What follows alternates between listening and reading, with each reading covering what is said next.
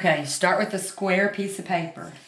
You're going to fold it corner to corner, open it, and fold it corner to corner, open it, turn it over, and fold it side to side, open it, and fold it side to side. Paper will automatically fold into its shape because of the creases that you made. You have 4 flaps.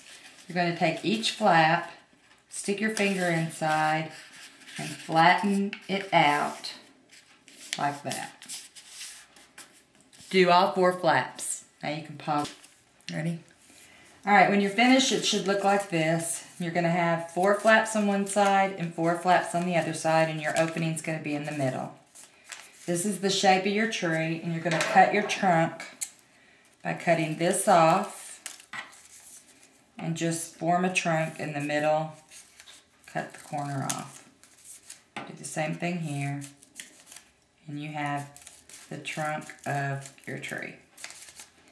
Now to form the tree, you're going to do a slit and a slit on both sides through all 4 layers.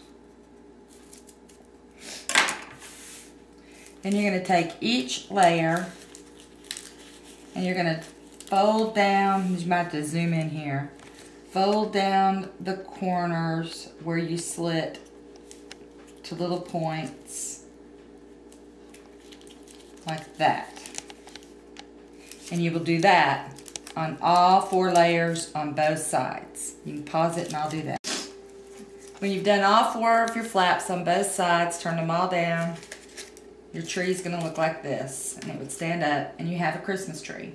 But the really cool part is if you take 5 flaps, 1, 2, 3, 4, 5 flaps all on one side, and take your scissors up towards the top and cut at an angle almost like you're going to cut it off, but not quite.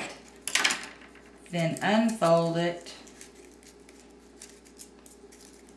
like this, and you have a star at the top of your tree.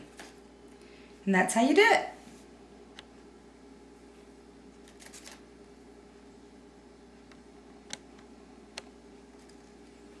Okay.